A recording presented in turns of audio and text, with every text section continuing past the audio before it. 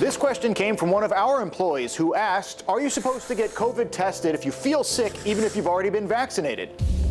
To verify, we used the CDC's guidance, and we're consulting with two of the country's leading virologists, both associated with the University of Washington, Drs. Alex Greninger and Larry Corey.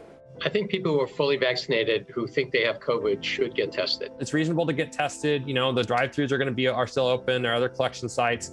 As recently as May, the CDC said vaccinated people do not need to get tested for COVID because there was such a small risk of spreading it or of getting serious illness. But as sure as the calendar changes, so can biology. And since so many Americans aren't getting vaccinated, the coronavirus is mutating. And the Delta variant is so bad that now the CDC has updated its stance and says you should get tested.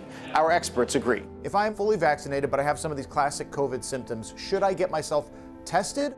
It's important for us to understand vaccine breakthroughs. First of all, the vaccines are not 100%. 90% still means you can get it.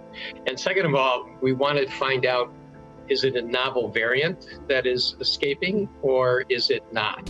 Helping prevent a variant that's even worse is just one more reason we can verify, yes, even if you're vaccinated, you should get tested for COVID if you have symptoms or come in contact with anybody who is positive. With your Verify, I'm Steve Bunin.